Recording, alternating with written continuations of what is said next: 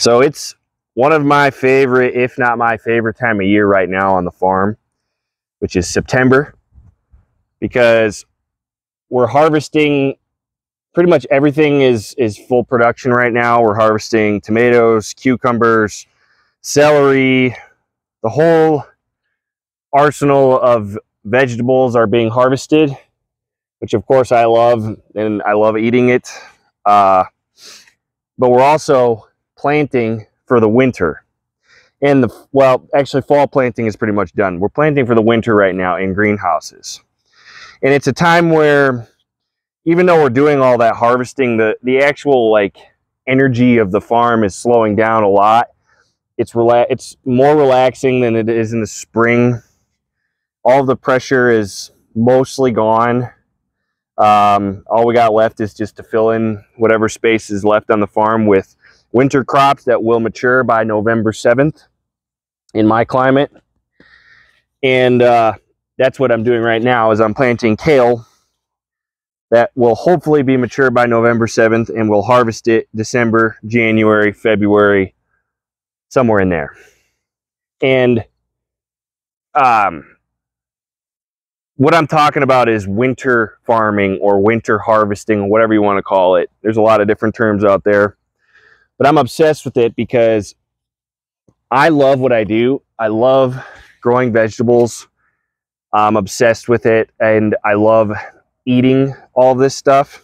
And I don't want it to end in the wintertime. So winter farming, when I first heard about it, and I first heard about Elliot Coleman and what he's doing, because he's the guy who kind of brought this to America, at least. I was just obsessed. I watched every video I could possibly find about winter farming. And he's a pretty big deal because he took a lot of European techniques and brought them to America, where it's a lot colder. You know, he's growing in Maine, which is really similar climate to here in Wyoming.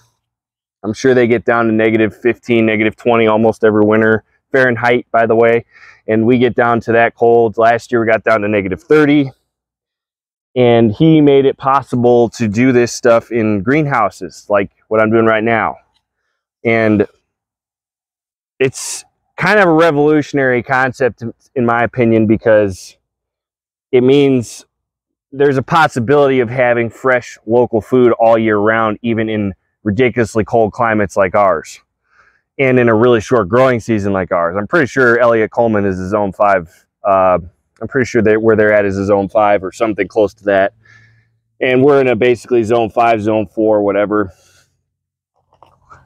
A lot of that is kind of just a guideline. Each climate has its own little nuances, but I'm obsessed with this winter farming stuff, and because the vegetables taste better. A lot of what we grow in the summertime is actually the same stuff we grow in the winter, because in Wyoming,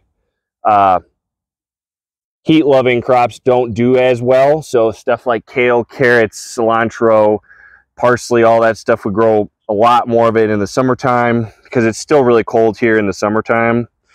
And so it's fun for me to do this because it's just like the last little job of the season other than harvesting. And then once this is done, all we got to do is harvest whatever we want, whenever we want, somewhere between November 7th and February 4th, which is what's called the Persephone period. And that's the time where daylight is less than 10 hours and plants don't really grow at all. You know, you're going to have to Google winter farming Elliot Coleman to learn a lot more about that, but because I can't explain all that in this video. But in my climate, that's the date of less than 10 hours of daylight. And if you figure that out in your climate, you could do all this stuff too. And there's a whole winter planting calendar, which I'll put a link to that in the description too, just in case you happen to have a greenhouse and you want to try some of this, because there's still time in most climates to plant a whole bunch of the stuff I'm going to talk about in this video. Probably not kale. I'm actually kind of risking it right now by doing this late, but I'm going to try. But there's a whole bunch of stuff you can grow to be mature by November and then eat it all winter. And if you're in the South, it's just going to be a hell of a lot easier for you than what I'm doing here. I think if you're in like South Carolina, you could probably grow broccoli through the winter and stuff. You know, we have an extreme climate here, so we have to be pretty picky about what we grow, but there's still a good 10 crops I could eat fresh in January.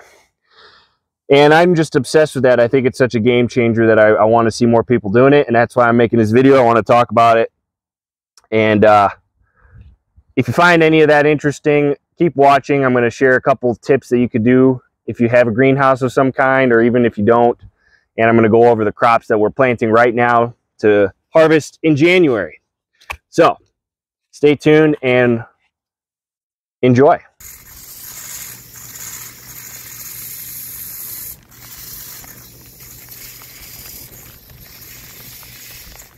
So this is my personal favorite winter crop. It's called Claytonia, or miner's lettuce. It's this really weird looking salad green that actually grows in the mountains right around here in Wyoming, in the Rocky Mountains, Colorado, Montana. I've had ranchers come to my booth in the wintertime and absolutely recognize this plant because they've seen it in the mountains when they're taking horses and cattle up there. And it's delicious. It's super weird. It looks like, I'm sure I'll do videos later on when this is mature, because this is already too late to seed more of this. So we got plants in paper pot trays that we'll transplant into ground later on. But it's one of my favorites because it tastes delicious and it is unbelievably tough. This stuff went through -30 last year without batting an eyelash. Nothing happened to it. It was fine. It's a little tricky to grow. It's hard to get it to germinate real thick.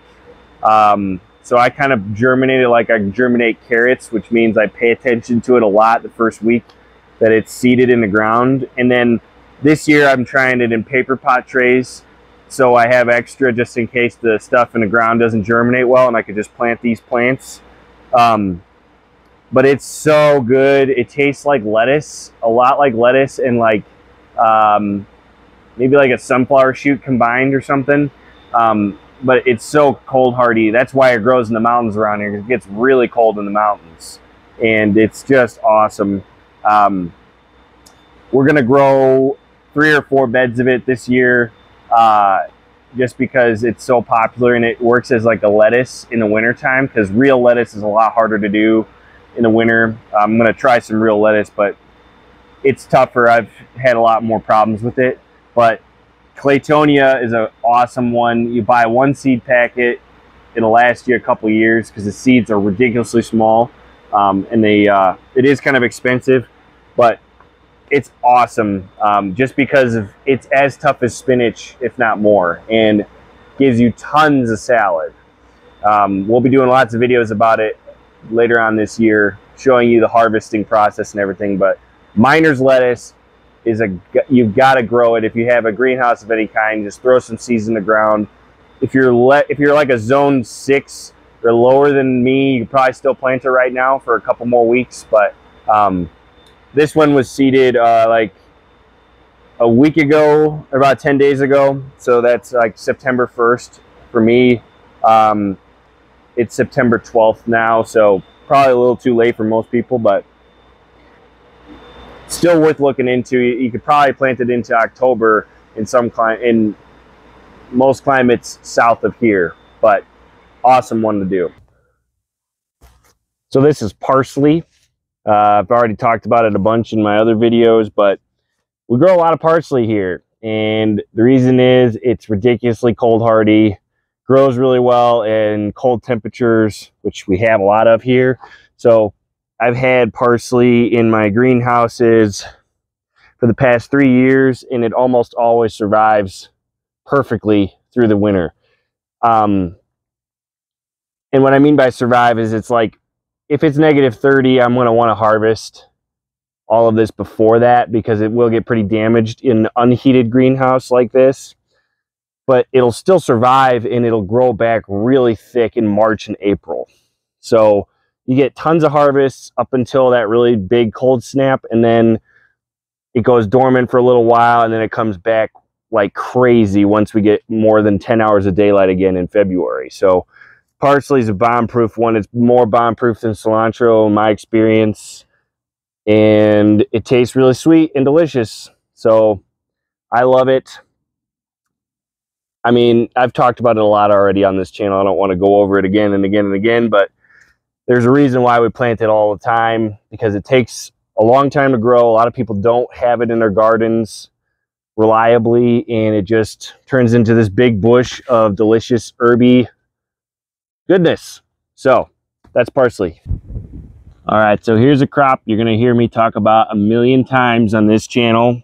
I already have talked about it a million times, and that is spinach. #1 winter crop. Plant it, it goes through -30 no problem. It tastes ridiculously sweet once it gets cold, and we'll get 2 or 3 cuts out of this one bed. We have 9 beds this year in the on the farm that we'll be harvesting from.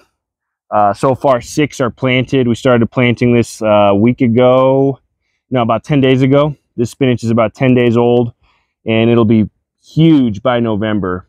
Just big plants. This will just be a carpet of spinach, and it's a bomb-proof one. You got to do it if you're winter growing, no matter where you are. Just got to do it. And you know, it's relatively easy. Once you start getting colder nighttime temperatures, it germinates no problem. We don't have to worry about it too much, and it's just amazing. So this one, it's the #1 you got to do in the wintertime. Can't lose with spinach, so definitely try spinach. So on either side of me are carrots. They were planted around August 1st. In my climate, that's the day that I got to get all my winter carrots planted, or else it's pretty much not going to be enough time in the growing season to get them big enough by November. But these are going to be perfect. This is the best batch I've had so far in my farming career. We've got 6 beds of winter carrots in these 2 caterpillar tunnels, and this is like, for my booth in the wintertime, this is what brings people back every week, is winter carrots. Call them candy carrots. They taste like there's sugar injected into them because they're unbelievably sweet. And I think part of that is the variety we're growing, but they just get sweeter and sweeter as the winter comes. And once you get good at growing carrots, which I'm going to talk about a lot on this channel, because I think it's easiest way to fill your fridge, root cellar, whatever you got to store food, by growing a garden. But once you can grow carrots well, you could do this no problem, because it's the same technique as growing them in the summer. It's just getting the timing right and growing them under a little bit of protection. So carrots are a must. Got to do carrots. So the last one I'm going to talk about is kale, which is what I was planting at the beginning of this video, and it's getting watered in right now, and I'm getting watered in too. So I'm going to make this quick, but kale is a real good one too. It's bomb-proof. Not quite as bomb-proof as like spinach and Claytonia. I found that it gets pretty wacky, like past -20. It's pretty rough, and when it grows back, it usually goes to seed in March and April, but I always try it because sometimes you have a mild winter and you might get a really nice harvest through January or whatever. And this is literally just the same kale I grow outside. It's called winter boar. I've tried the special winter kale before, and I don't really think it tastes that good, personally. And it just gets kind of weird, but I'll probably try it again eventually, because I think part of that's just my soil still getting good. But kale, we planted this like late July. We seeded it late July, and these plants are not super healthy. And that's because my nursery's not so good yet, but I'm pretty sure this will work. We'll harvest something by November. Yeah, you got to try kale too. That's a really easy one. If you get it growing big enough, you could, no matter what, you could harvest it into December in a greenhouse, no problem. So got to try kale. So if you want to do this and you want to eat fresh vegetables in January, it really helps to have a greenhouse of some kind. And Yeah, there's ways to do it with a cold frame. Depending on your climate, it works for sure. But a greenhouse, in my opinion, is the easiest because you can just fit a lot more in the greenhouse. You know, a cold frame, you're going to have, you know, a 4x4 little section, and you're going to eat that all up in like a week. You know, the one thing about winter growing or harvesting is you need a lot of space because nothing is growing. So if you want to actually eat spinach all winter, you need a lot of it in a protected environment. So a little greenhouse like what I have behind me, these are called caterpillar tunnels by Farmer's Friend. I'll leave a link to them in the description. These are so cheap compared to a high tunnel, which is what I grow a lot of my stuff in. These are so cheap and easy to put up. Any homesteader could do it. And it's just a couple $1,000s or something, as opposed to a lot more money and a lot more time to build a high tunnel. A real high tunnel, you know, takes 100 hours or something to build it, and that depends on which size you want. It doesn't necessarily take 100 hours, but in my opinion, it's a lot more effort and a lot more stressful to build than one of these things. You know, these things, I have them in the 100-foot by 16-foot lengths. There's 2 of them on the farm, but I'm a farm, so I need it as big as possible. But you can get them as small as 25-foot and 14-foot wide. You can put that up in a weekend, and they ship it to you in a kit. You don't have to really do any thinking. They do all of they have the how to assemble packet in the packaging, and it's really easy to put together. These took me about 10 hours to put together, and that's the same amount of greenhouse space that I have in high tunnels, which took me literally 250 hours to build 2 high tunnels. So just that's the trade-off you're getting with these. They're not as windproof for sure. I'm gonna have to beef mine up a little bit to survive our wind here in Wyoming, but if I was homesteading, which I'm not because I have a farm, I would build these things, and you could do all your summer growing in here. You could grow your summer cucumbers and tomatoes and stuff in here really easily, and then you could grow winter stuff and have a whole bunch just for your family. And there's all sorts of fun little additions you can make to them on their website. I just went with the bare bones because this is sort of like a low-end greenhouse for me on my farm. I'm going to be building a lot more fancy ones coming up here, but I love these things for how cheap they are. And you could do everything I'm talking about in this video in one of these. I've already done it through one winter and it worked fine. I would just say definitely orient them east to west, because the sunlight, and you make sure you get sun in the winter wherever you put them, because I oriented these north-south and they don't get as warm, nearly as warm. There's probably a 10-15 degree difference in warmth when the sun does come out in the winter. That matters a lot for how well the vegetables grow. And I found that everything in here grows a lot slower because I oriented that way, and I think that's why. So you want to orient them east-west so you get a lot more sun in the wintertime. But other than that, you could do everything I said in this video. You just need some frost covers to protect them when it gets -20 or whatever. But I've gone over that a little bit in the videos. But the whole concept with Elliott Coleman style of winter growing is you get the crops mature by the last 10-hour day, and then you cover them with 1 layer of white row cover, which you could get in a lot of different places. You get the lightest layer of row cover. And that usually will do the trick for most of these crops. You know, if you get down to negative, really seriously below 0, you're probably going to want a couple layers of that row cover, just because the more protection you have, the more the crops are going to do well. And then in my climate, usually there's only a couple weeks of that cold, and then you can take the extra layers off and you're pretty good. You know, it's not, there's going to be a learning curve with this. That's why I'm making this video, is I want to see more people doing it. And I don't think there is that many people doing it. But there is a way to do it. And the more you experience growing like this, the more I think you'll enjoy it and you'll learn how to do it better. I'm still learning a lot. So, but these caterpillar tunnels are very cheap, easy to put together. I highly recommend you do that. If you already have a greenhouse, it should be pretty easy for you to do all the things I'm talking about. You just got to buy the right seeds and stuff. And I didn't even talk about nearly all the winter crops in this video, because we're still going to be planting a few more, like Tokyo Bacana, which is a really fast growing brassica. That's a good one. I only talked about the really easy ones in this video that are tough, good beginner crops.